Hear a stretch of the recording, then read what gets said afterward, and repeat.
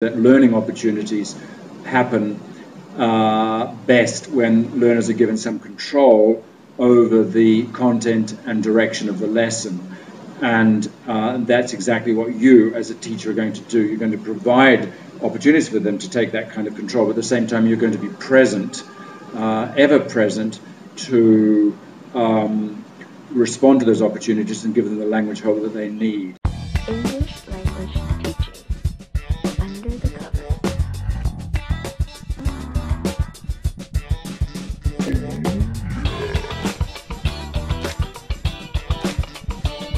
Hello and welcome to ELT Under the Covers, Teaching Methodologies Exposed. Today we are looking at possibly the final evolution in communicative language teaching. We're looking at DOGME. But first, introductions. I'm Neil of Team Teacher. Hello everybody, it's Professor Leach. Okay, Rich, DOGME. What do you know about it? Have you used it? I have. I've dabbled. He's a dabbler. That's just the thing about DOGME. I think there's a lot of things about DOGME. I think one thing about DOGME is you don't see it a lot because people don't do it in observed classes. And because you don't see it a lot, it's hard to know what it is. It's a unicorn. Is that the right word? So how would you? Yeah, I think it is kind of a unicorn. How would you describe it then, succinctly to a lay person? For me, it's... So how would I describe it, or how would I do my weird version of it, which probably isn't really DOGME? You see, it's like two different things. How would I describe what it's supposed to be? It's supposed to be using using student emergent language, student guided classroom lesson aims that come up from the students in order to conduct a lesson. So the lesson primarily doesn't use any material, and by material we're talking about course books really, other than what comes up from the lesson itself. Now that's the ideal, but actually even Thornbury will probably say about, strips of paper and this, that, and the other, and board markers so you can write on the board. So, it's not entirely free of kind of external devices, but the idea is we're getting away from, oh, I've got this audio which has some examples of the present perfect, and then we're going to do these pre-scripted activities. And instead, you're kind of going into the class semi-blind. I mean, in a pure version, definitely you're going into a class without really knowing what the language point's going to be, and perhaps even what the activity is going to be. And you'll kind of bring something up, some language will come out, and then from that, on the spot, you'll kind of move towards some sort of a lesson.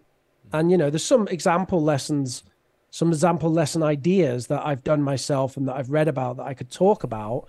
But I don't know if that's something we want to save to later, because that's kind of going into a bit more depth on it. Yeah, I like your explanation, but I think we can go a little bit deeper. So let's cut to a deep dive onto DOGME, and then we can explore it a little bit further after. DOGME is a communicative approach to language teaching that encourages teaching without published textbooks and focuses instead on conversational communication among learners and the teacher. It has its roots in an article by the language education author Scott Thornbury. But what is the theory behind it all? Let's have Scott explain. Well, this is the theory. My argument is, and it's an unproven one, but the fact that the activities were interactive, communicative, personalized, memorable, engaging, etc., and the fact that there were no materials is not coincidental. There are three, as it were, poles, or can there be three poles? There's three axes in the classroom. There's the teacher, there's the students, and there are the materials. Typically, the course book, the textbook. And very conventionally and traditionally, the chain of, or the direction of communication is typically mediated via the materials. In other words, the teacher, through the materials, engages the students. And classically, this would be, good morning, class. Did you have a nice weekend? Open your books, page 56. Jose, what's the answer to number 1? So that's the, as it were, classic route. At the expense, often, I think, unfortunately, of the more direct route, which is between the teacher and the students and between the students and each other. Now, this is not to say that the materials are no good, that there should be just, if all communication is via the materials, it seems to be a shame, particularly in a language class. It might not matter in a math class or a history class or a geography class. In a language class, it seems to be wasting a valuable opportunity for real communication between the people in the room. And that's, after all, what language was designed to do. So what I'm saying is the danger of the kind of, as it were, the scenic route is that it can be, through the materials, it can be at the expense of direct communication between the people in the room, which is more memorable, which is more engaging, and which is real language use. That's all. So that's my thesis. There are 3 main pillars of DOGME. 1, it's a materials light approach, as in less textbooks and less contrived, inauthentic materials. 2, it's text conversation driven teaching, as in authentic materials that promote natural conversation. And 3, it's all about emergent language. So DOGME considers language learning to be a process where language emerges rather than one where it is acquired. Language is considered to emerge in 2 ways. Firstly, the classroom activities lead to some collaborative communication among the students. Secondly, the learners produce language that they were not necessarily taught. The teacher's role in this is in part to facilitate the emergence of the language and, for a better word, improvise a lesson or activity around that emergent language. So that was our little deep dive into kind of me trying to define DOGME. I kind of want to elaborate a little bit more on that before asking you kind of, does that chime with what you've been doing with DOGME? But the way I kind of see it after doing my research, because I've not really done DOGME, well, if I have, I've not done it with that term in mind, but I kind of see it as like the teaching methodology equivalent of like Aikido. It's the parry, the counter, the you know, it's like you're taking all the stuff in the class and kind of using it against the students. Well, not against them, but you know, it's almost akin to magic, I say, but it needs a very experienced magic wielder to actually do it. Yeah, I'm not sure if I like that analogy, but no. I see where you're getting at. I can't put my finger on it, but yeah. It is basically, a lot of the things you were saying there are things that I have in my head, especially this idea of working with emergent language, doing away with the materials. It's kind of interesting because I think that video that you got, some of the footage there you got, yeah, some of the footage you got there of Thornbury, I think, is actually from quite a long time ago.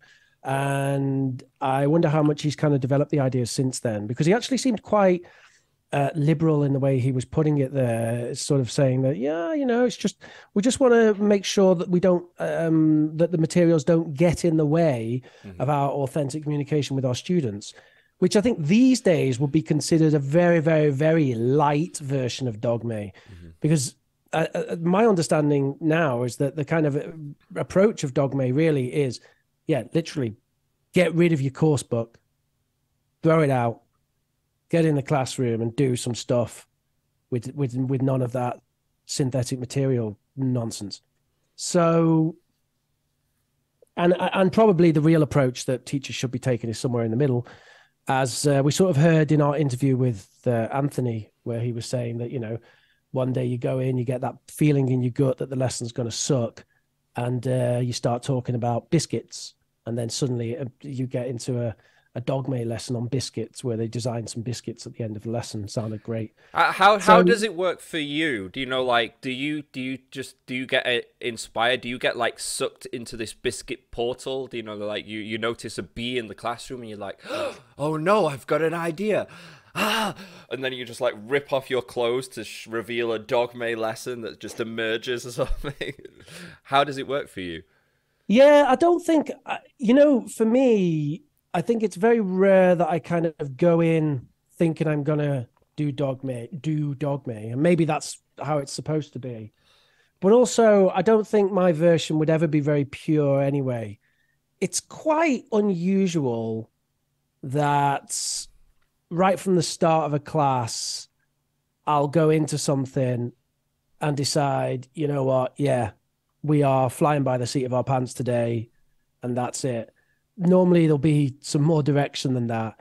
And I suppose my version of DOGME will really be more like, if something is not working, or if something comes up, or if I get a moment of inspiration in a class, then I'll go with that. Mm-hmm. So if the students are particularly struggling with some sort of language point, and I just think, oh, wouldn't it be great if we did a bit of work on that? And, you know, they made a poster about something, you know, some idea came to me, and then I would start doing work on it and just talking with them and drawing stuff on the board and giving them that language input and then setting a task and stuff like that. So I kind of do get the idea. I think it's good that we have someone like Thornbury to kind of put it down a bit more in a regulated way, because I think my kind of hairy-fairy, flamboyant, whatever the hell I'm talking about, way of explaining it and even doing it is not very useful for sort of talking about it, which is why I'm kind of flailing about now and don't really know what I'm kind of going on about.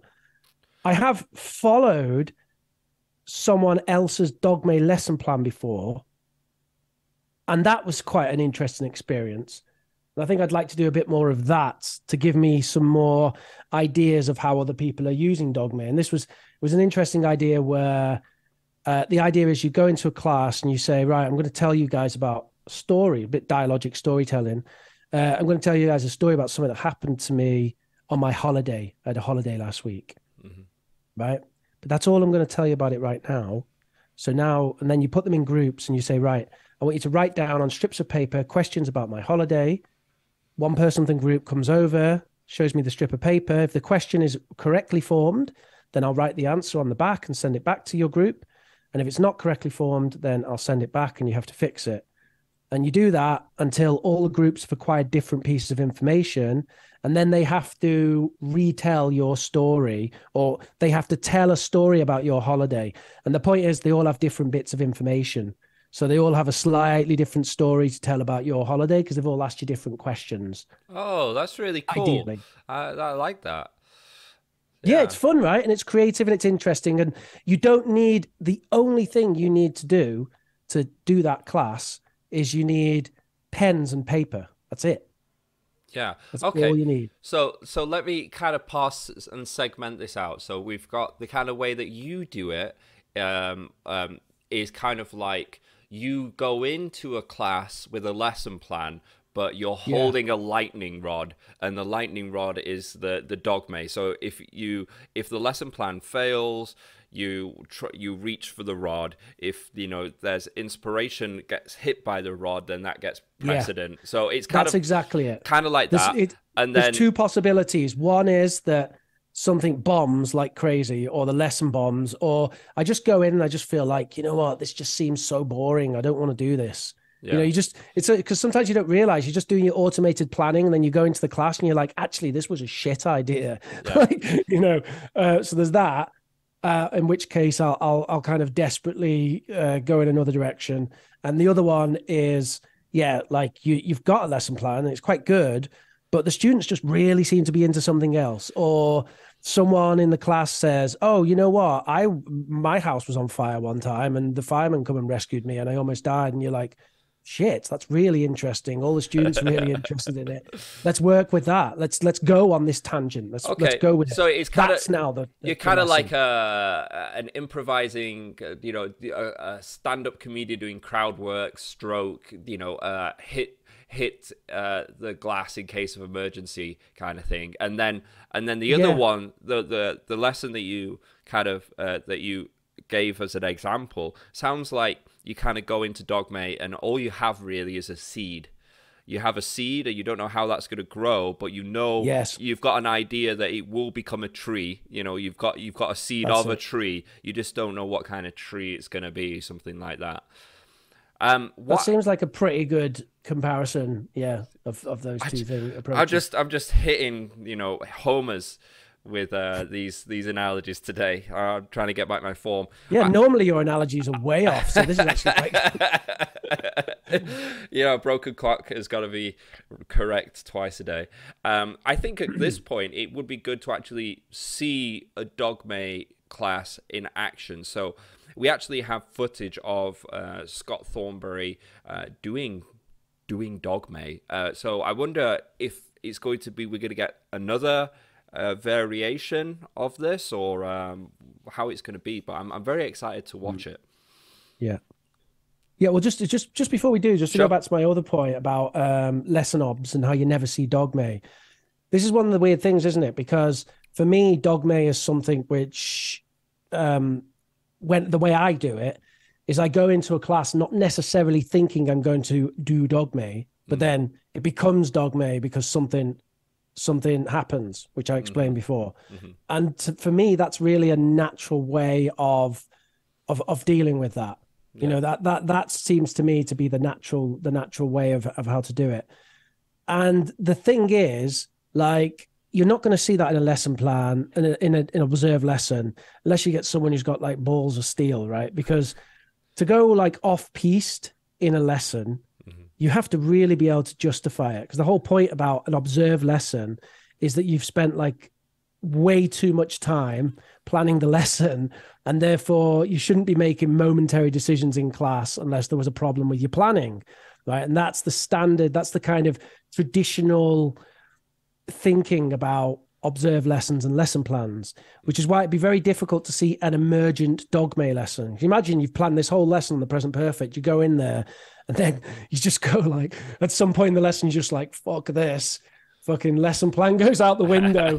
Observer's monocle like pops off. They start stuttering, and while you start like DOGMEing it up. I think it could be done, but you'd have to be ready to give it some welly in the kind of the what do you call it, the reflection or whatever. Yeah, you'd have to do an extensive kind of debrief, wouldn't you? And then alternatively, the idea of going into an observed lesson and going, DOGME is what I'm going to do. Like, how do you put that on a lesson plan? Yeah, that can be that, and I know I've heard of people doing it, so obviously it can be done, but that in itself provides some problems. So I think that's why we never really get to sort of see it. And even what we're about to watch with Thornbury here, we have to bear in mind that he's deliberately doing this to demonstrate DOGME. So this is in itself is going to be, it's going to be like the Platonic. This is what I imagine it's going to be. It's going to be like the Platonic DOGME, and not necessarily how DOGME really is going to emerge. The raw dog. The raw DOGME. Oh, that can be our version. It's like, DOGME. Oh, you're still doing DOGME? Come on. You'll get there in the end. You'll move on to raw dog. Let's just call it dogging. Get it. We just need to we just need to backronym it. We just need to come up with something for RAW, right? And DO and G as well. Anyway, sounds good. Raw dogging. Really awkward winging. Raw dogging by ELT under the covers. Yes. That's remember to like, share, and subscribe, and hit that notification bell, because we'll be raw dogging you very soon. But maybe it's time to see Scott doing his dogging. I just started thinking about how like all of our products are going to have some sort of sexual innuendo name. Like we have like a mailing list called like the Wet Spot or something. Yeah.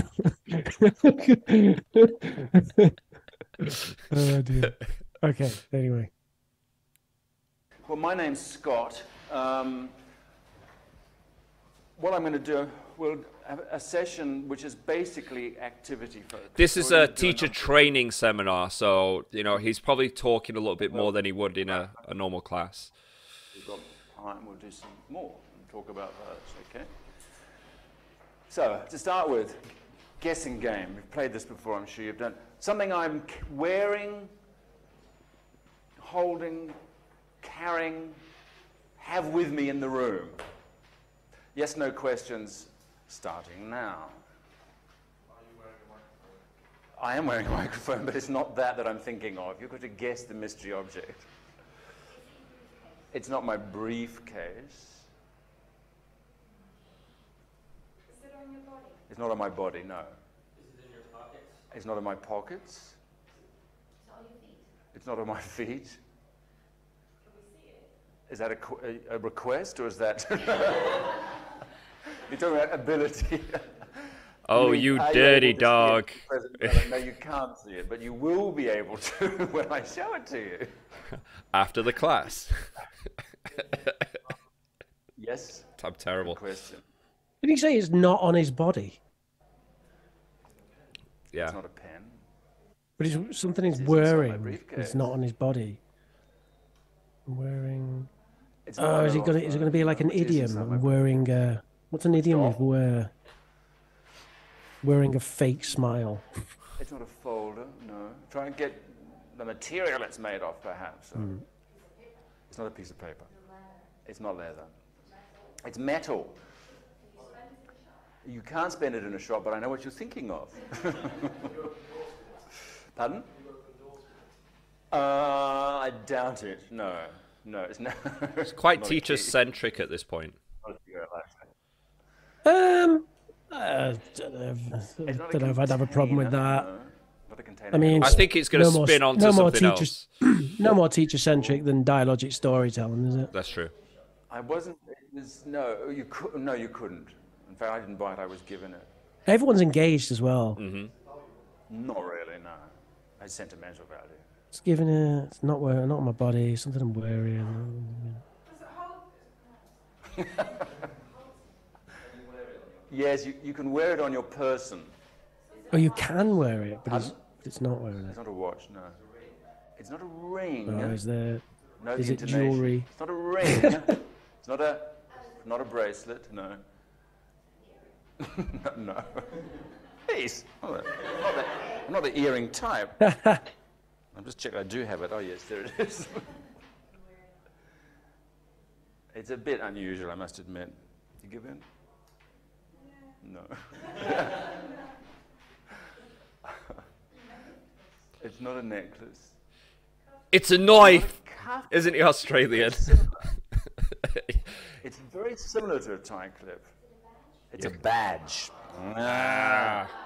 You call that a badge? If I was there, look, you can't actually This is a badge. G'day. run. It's a little. Can you see what's written on it? Realia. Yeah, I was just thinking that. Exactly. Tefl China. Do you want to ask me some questions about real questions now? Yes, in fact, this time last year, I was at a conference and they gave me that badge as part of the kind of conference packet. And that just happens to be still sitting in my briefcase. I have no idea. I imagine it means TEFL China. TEFL lesson, teaching English as a foreign language. I was talking about similar things I'm going to be talking about in this session, in fact, but to vast many, many more people, and it was also being filmed. It was way, way, way, way, way up in the north of China, near the Korean border. It's a place that doesn't even get a mention in the Lonely Planet Guide to China. So I'll ask people who've lived in China, a place called Tonghua, and they said, no, I've never heard of it. But you know, it was fun getting there. Anyway, so that's the story of, that's the mystery object. I want you to do the same. You know, think of something that you've got on you. Oh, it was a demo. Or you've got a bag you're wearing. Yeah? In pairs, two, one group of three, take turns. Yes, no questions. And when you've guessed, then tell the story about the object, where you got it, how much you paid for it, was it a gift, that kind of thing. Yeah? Same kind of, exactly the same as we do. Okay, I'll give you about 3 or 4 minutes on that. Off you go. You know what? I've never seen Thornbury teach before. Yeah. And obviously he's not really teaching, he's kind of speaking to teachers, which is probably what he does most of the time, unfortunately. Yeah. But what I am noticing is I'm getting very warm, fuzzy feelings about his style as a teacher. Yeah. A lot of people, they have a really strong teaching persona. Mm-hmm. And what I'm seeing from him is, see, he's someone who I think has quite a strong persona anyway. Mm-hmm. Like without teaching persona, he kind of, you know, when you see him talk, he's always like, my name's Scott Thornbury, you know, yeah. Kind of has a persona anyway. But his teaching persona seems to be like really close to his just genuine self. Yeah. And I like that a lot. I like that a lot. Because even with really good examples of, you know, we've seen some examples of really good classes, and we still see this kind of, it's a bit too kind of, ooh, I'm a TEFL teacher, ooh, you know, yeah, kind of being a TEFL teacher. But he's sort of, I don't know, he's coming across quite natural there, which is kind of his part of his shtick, isn't it? So authentic communication. So. Yeah, it reminds me of Keddy. You know, when we look at when we watch Keddy, you know, it does remind me of Keddy as well. It's Keddy's personality as well. I imagine he'd be doing that sort of stuff if he were down at the pub, you know, and he was outside the classroom. A little bit. Just tell me what you're saying, Keddy. Stop asking me questions. Now I'll buy you a drink.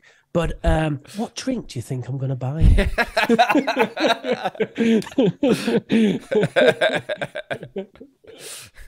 It's going to be a surprise, and it's something that you have had before, but it's not your favorite drink. Anyway, yeah. No, and he is like that as well, isn't he? Because we had him on the podcast, and again, he's someone who I think his teaching how he is as a teacher is quite similar to how he is as a person.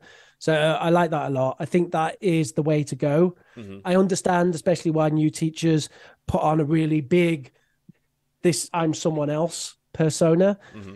And, you know, to some extent, it's always going to be a bit different than yourself.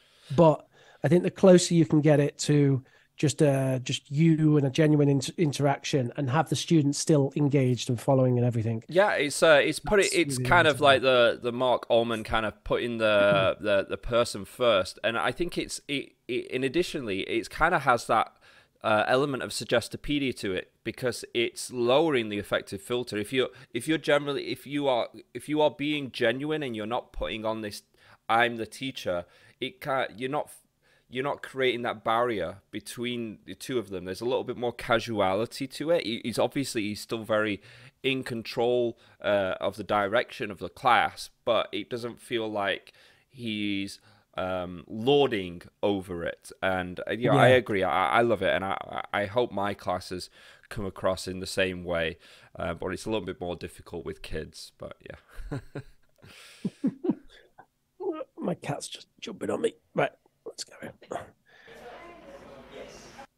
Oh, for fuck's sake. Hang on. Cats.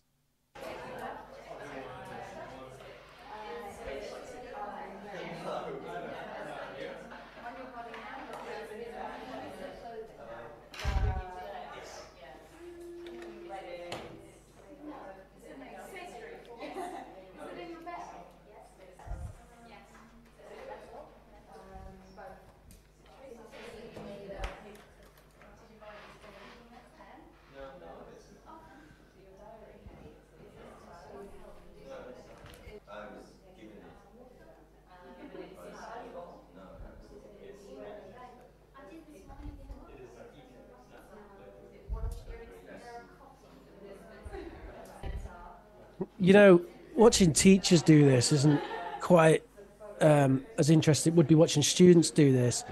And I was just noticing from the filming, damn, I wish they did this more in the observed classes we've seen, because we almost never get to see this. Yeah. Like, this is the part of the video they cut. And in like an observed class with students, it'd be really interesting to see this bit. Yeah, totally. Totally. So yeah, so it's nice they've included it. And yeah, I wish more teachers, when they were, especially, you know, yeah, in obs classes, would show this bit. Ask him a few questions about his sunglasses to get. Ask him if it,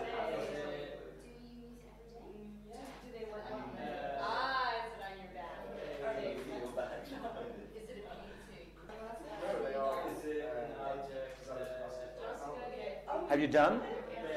Both ways. Perfect. Okay. Okay. Sorry.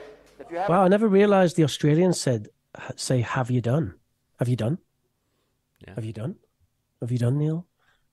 Yeah, he's got a very light Australian accent, but you can still tell. It kind of sounds British in a way. Yeah, well, he's kind of got that. Hello, here I am. I'm Scott Thornbury. He's spent Like a lot he's of time with perpetually I've spent holding quite a glass of while brandy with academia, darling. I gave a speech at Oxford. Yeah, Yeah. no, we're going to get into something exciting now. I can feel it.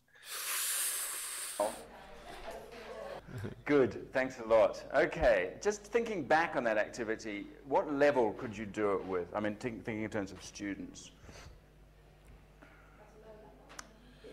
Yeah, I mean, how low? Could you do it with the elementaries that you've got now? What might the problem be? Yeah, I think so. So vocabulary, I think. The structure, when you think about it, is quite simple. I mean, it's all present tense. It's all is it, can you, etc. You might want to give them some of those questions. And so what I would do, the questions that you were asking me at the beginning about the badge, I'll get some of those ones up onto the board. Is it made of, ... Can you, with it, etc. So they've got those available. Even at relatively high levels, they may have trouble formulating those questions. But once that's out of the way,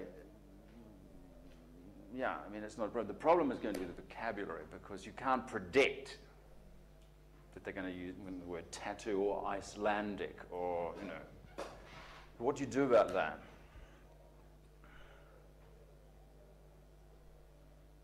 Well, they'll only choose things that. I suppose, yeah. That's true. They could, well, if they have any sense, they'll limit themselves to things that they can talk about. You can start with just an item of clothing. Uh-huh.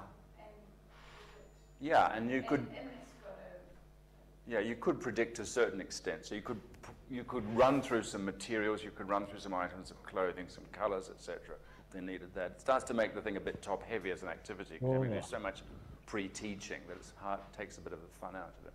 Yeah, I like that analysis. Starts to become a bit top-heavy. Yeah, sometimes things are a bit top-heavy, aren't they? And I really like that term. I like the way you put that. Yeah, when you're dogging, you don't want it top heavy.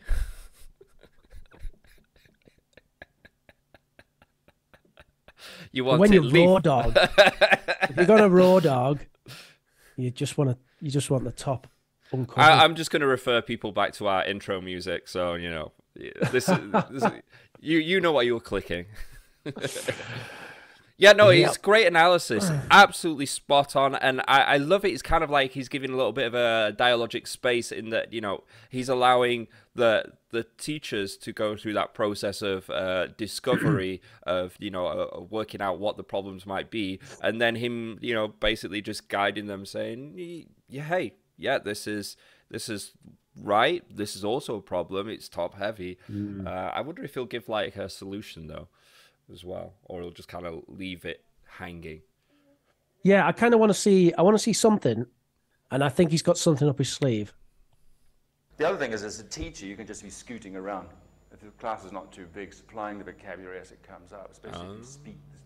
That's really interesting to hear him say that, because I've heard someone describe that before as feeding things in, feeding vocabulary in, and it's something that I definitely do quite a bit, and I like it. But I've had people criticize it quite heavily, Really? as sort of, oh, you're sort of interrupting the student conversation and Sometimes you being too gotta intrusive give a as dog a teacher bone. and all this kind of stuff. And yeah, to the extent where it's kind of like, oh, if the students are like talking, then the teacher should be like invisible almost, which I don't agree with at all. But yeah, it's really interesting to see him talk about that, talk about feeding vocabulary in. Yeah, that's great. Mother tongue acts a kind of dictionary. But I know that is the problem with it, I think. I've got a friend here who teaches German, and he does things like that with elementary classes, but he has them in groups of 3. So 2 people are playing the game. When they don't know the word, they just substitute their Spanish. Okay, so they'll use the Spanish word, but they try to play the game in German. The third person notes down all the words in Spanish that come up, and then after the game's over, they look them up in the dictionary. So the momentum of the game's not broken. That's awesome. I love that activity. I love that idea of just actually saying to the students, you know what? If you don't know something, and if you've got like shared students with L1, if you don't know something in English, just say it in your own language, but there's going to be another student there who writes down all of the Spanish words you use. And then at the end of the activity, you're going to look them all up. So we're not intruding, because normally what happens is 2 students speaking, blah, blah, blah, blah, blah, blah, blah. And then, oh, they want to look something up. And it's like phone comes out, conversation stops, and they're on the internet. And then like, oh, it's this. Oh, that. Oh, okay. Oh, that. And it takes about 3 minutes and completely disrupts the flow of the conversation. But this idea of having someone else there and just say, no, you just say the word and move on, and then get to the end of your interaction and then go back through them all. It's almost got that kind of slightly TBL type thing of like, you're kind of realizing the words you don't know and then looking them all up. So it's nice. It's good. I want more of this. I want more. Where can I get more of this, Scott? Do I need to? Is this where it becomes blatantly obvious that I haven't read any of his books? I think I read a chapter from Teaching Unplugged. Oh no, I've read his How to Teach Vocabulary, I think it's called. That's the main one I've read anyway. 2 languages, but there is a kind of teaching point at the end where they can then get the dictionaries out and consult, and then they take it, then the other 2 do it, and the other one takes the sort of turn of noting down the words, and it seems to work quite well. Of course, when you get to the telling the story of the object, what are you into then, grammar-wise? Exactly. When did you get your tattoo? Where did you find it? How long have you had it? By definition, you're into the past with story. So that sort of restricts the level again a bit. But that, in fact, is the most interesting part of the activity, really. I mean, it's nice that Kate's got a tattoo. It's much more interesting to know why, where, when, how long, etc. Okay, let's move on. Okay, so, obviously not a perfect example because it was teachers there acting as students, but I think it was a really good representation and kind of quasi explanation of how DOGME kind of works, and is demonstrated, and you can kind of see him kind of like break it down as well, and I think it's great. He's obviously a really adept teacher.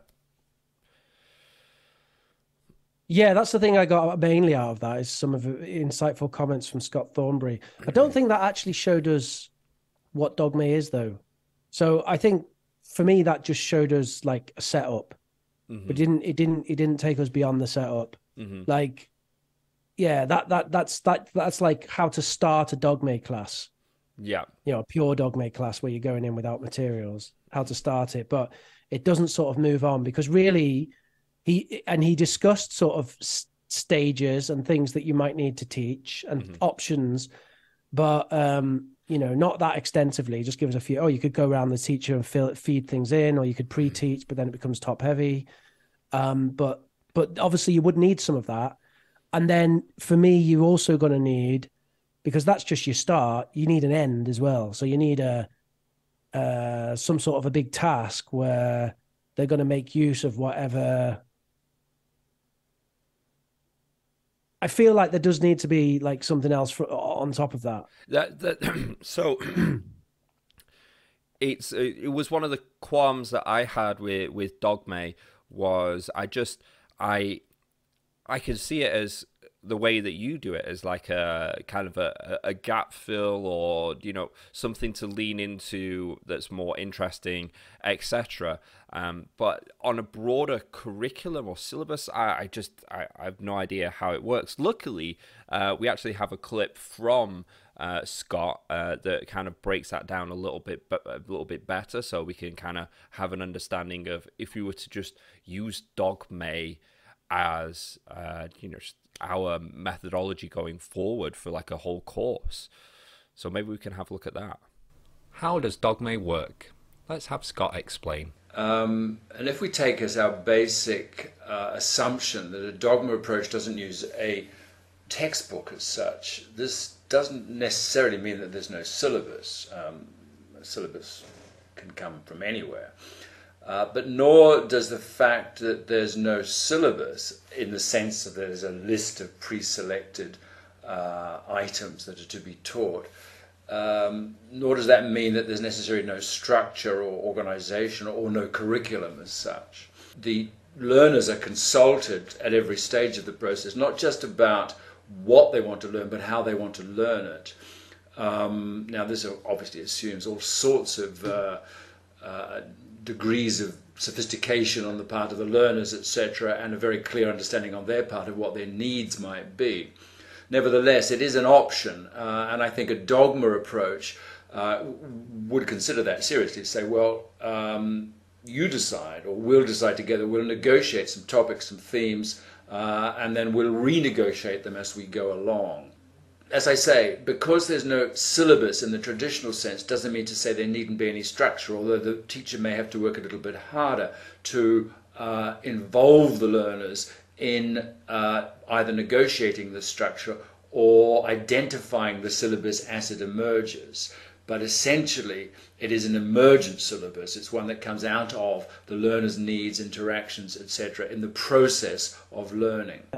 That's about how you would implement it as a syllabus, and that sort of makes sense. If you wanted to go like a DOGME syllabus route, yeah, you'd have to use the idea that it's going to be an emergent syllabus, which of course poses all kinds of issues, not so much from my perspective, but from an institutional perspective, there's just no way that they're going to let people do that. How are we going to carry on with our Cambridge exams if everyone's doing emergent syllabi? I don't know. Yeah. So, but I can see where the rationale comes from, the justification, and yeah, I mean, I agree. It'd be nice. It'd be lovely to have emergent syllabus, syllabi. It'd be great to have emergent syllabi. All over the place. I think maybe the issue is more with us than with the example class, which obviously it's not a proper full example. In that we have this idea so ingrained from us from our CELTA days of kind of like having a start, middle, and end. Story has start, middle, and end. We've got like a ESA, a PPP, but when you think about it with DOGME, it's like production. it's all everywhere, all at once at the same time. So it's kind of like, well, we've got this activity, they're doing the activity, and then is that the end of the class? Is that kind of what you're thinking? Like, how do they tie up the class or whatever? Because it just seems like they're communicating, and isn't that what I'm thinking? What I'm thinking is they have to join another group with another couple of students, and then they have to tell each other the story of two other people and what they're wearing and all of the things they found out about those people. And then I'd even want to do something from there. I mean, maybe I'm going a bit sort of tasky with it. That's the thing. It's the way that I teach. And I'm sort of thinking, at the end, I kind of want them to draw a picture of a character that's wearing like 4 different things from people around the classroom and has like that story. And they have to write a paragraph about who that character is and why they have those things.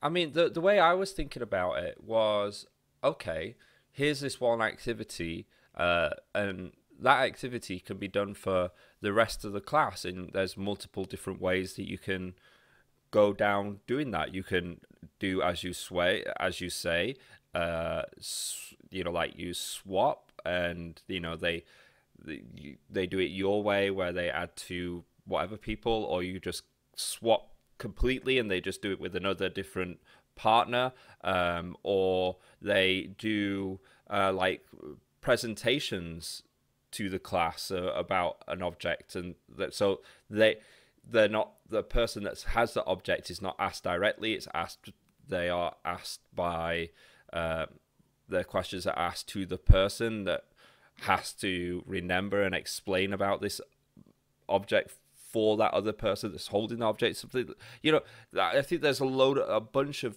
different ways that you can go with it, and I think that's the point.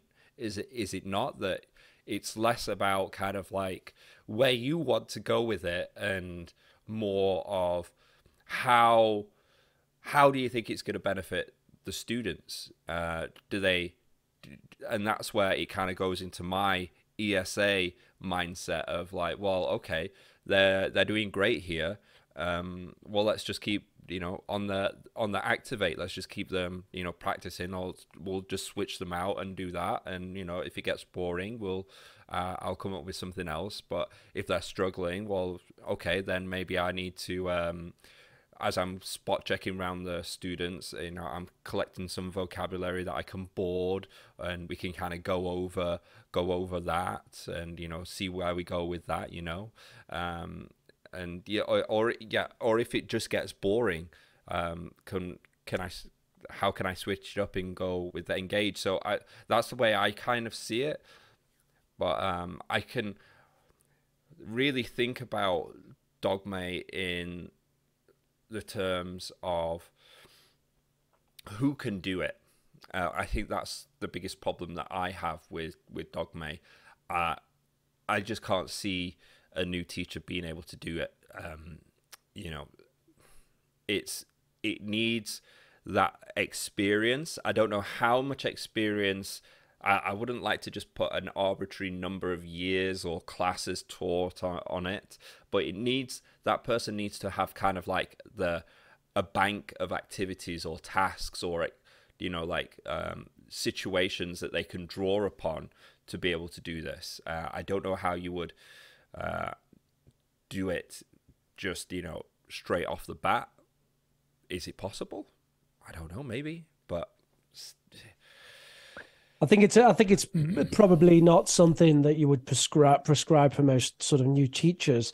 Saying that, I wonder what the experience level is of these teachers that he's talking to right now. Is this a CELTA course or a DIP Delta course? Yeah, that's true. So that'd be interesting. But I think I agree with you, and I think that it's something better to ease into, kind of dip your toes in the water gradually, because you do need to build up the confidence. And even experienced teachers are going to have moments of panic where you think, oh God, what the hell am I going to do next? And you do not want to be in that situation where where you've stopped the class and everyone's looking at you, or the activity kind of winds up and suddenly you can't think of what you're doing next. And you're like, uh-oh. And that obviously happens to all of us, but it's definitely not where you want to be as a teacher. Yeah. Because it can start to become blatantly obvious that you don't know what the hell you're doing then. So you definitely don't want to be in that situation. And so I agree with that. And I think I'm not even sure that Scott Thornbury would necessarily argue that new teachers should be going straight into DOGME, more instead of just arguing that that's just the general direction that he wants DLT to take. The other thing I would say is, I think you made a key point there about the boring.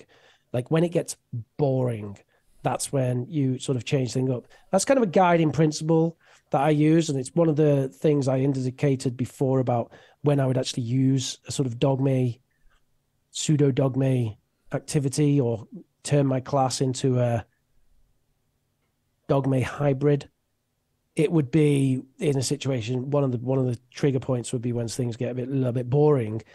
And that's really the thought I had about that activity at the start, is that activity is going to get boring. Like even just in just an hour class, but certainly in a 90-minute class, you're not going to spend 90 minutes asking people, is it a watch? Is it metal? Is it cloth? Oh, okay, it's your necklace. Great. Where did you get it? Oh, why did it? That'll be interesting for a bit. It's going to get really boring soon enough. So that was kind of my thought. It's kind of like, well, there's got to be something that goes on from that. You can't just switch to another totally different activity. Like you want it to be a kind of consistent class, because, you want to reinforce, yes, in conversation, learning will take place, but you want to do everything you can to give the students the opportunity and give the language opportunity to take root in the students, the new language that they're learning. So whatever method you use, and again, I want to know more of these little tricks, like having a third student listen and then provide translations at the end of the conversation or whatever, stuff like that sounds really cool. I want to know more stuff like that, because that's how the language goes in. And then what I want to know is, what's the follow-up? And, is that just down to the teacher? You have to be skilled enough to think of a follow-up. In that case, we are then talking about experienced teachers who have ideas of, end of class, of kind of production tasks, basically. Yeah. So and for me, it's, I would like to have seen kind of where he would have gone with that in the class, but I think it's difficult for him to say when he kind of, like when he asked them about, well, what are the problems that you could see with doing that activity, and there's all those different branches that he can cover. I kind of feel like it's the same way of what he can do next. Does he swap the students? Does he have the students go? Does he come up with an activity that's based around that emergent language? So does he get them to draw pictures, and they have to either describe the pictures or ask questions about those pictures, or I don't know. It just feels like there's an open road in front of you, and you can go whichever way you want to. So there's not necessarily a right or wrong way. It's just these tidbits that could make things go a little bit smoother. But overall, I really want to again re-emphasize that how impressed I am with Scott Thornbury, just kind of with his teacher presence and his teaching. He has what I see as kind of like that genuine, authentic persona that we all aspire to have, that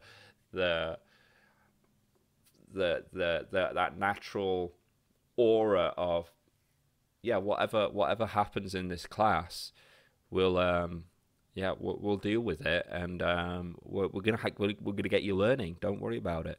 It has like a Michelle Thomas. Just I'm cool. I'm a cool cucumber, and everything is under control. You don't have to worry about doing anything of the learning. It's all good. It's all gold. It's all gold. Yeah, that's a good point. Yeah.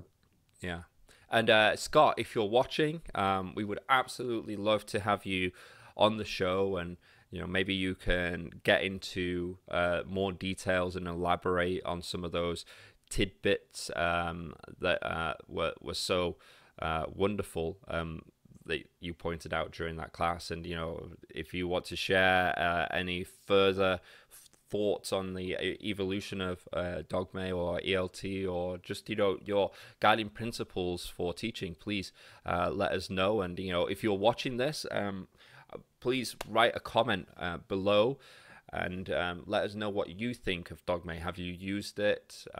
How has it worked out for you in class? Is it something you could see using? Let us know. And as always, remember to like, share, and subscribe. And remember to hit the notification bell, because we have more DOGME videos in the pipeline. And I'm going to leave it to you, Rich, to take us home with your final thoughts on DOGME and what you want to leave people with, maybe even get their wheels spinning. Well, I'd absolutely be interested in anyone out there who's doing DOGME. Again, as I say, it has that unicorn feel about it, that it's the kind of mystical, interesting, exciting thing everyone talks about, and then you never actually see. And obviously, Anthony's someone who does it, who we interviewed recently. And it was interesting speaking to him about the way he does it. So it's definitely really fascinating. Like, really, if you're out there and you use DOGME, and I think something that'd be really cool is if, you have a video of yourself doing DOGME, you could send that to us at eltunderthecovers@gmail.com. And we would love to do a little react to that. So we would love to see any examples of people doing DOGME in the classroom, because it is super cool. As for getting your wheels spinning, I think what I would say is, if you are someone who's watching this, and I mean, first of all, if you've watched this far, then this is not going to be you. But if you're someone who's watching this and you're like, oh, this is just completely outside of my teaching framework, there's no way I'm ever going to do something like that, then I think more than anything, you need to try it. Ooh. Ooh. But of course, I think those people would have clicked off by now. If you're, on the hand, someone who's really excited about it and maybe has sort of dabbled with it, or maybe you kind of really like the idea of DOGME, and then you kind of just dip your toe in every now and again, then maybe maybe it's time to get the whole leg in. Maybe it's time to really try, really just go out there and try a DOGME, because it was really interesting for me as someone who does dip my toe in. It was really interesting for me to just kind of go into a class as a DOGME class, doing the thing I talked about with the story and the strips of paper and everything.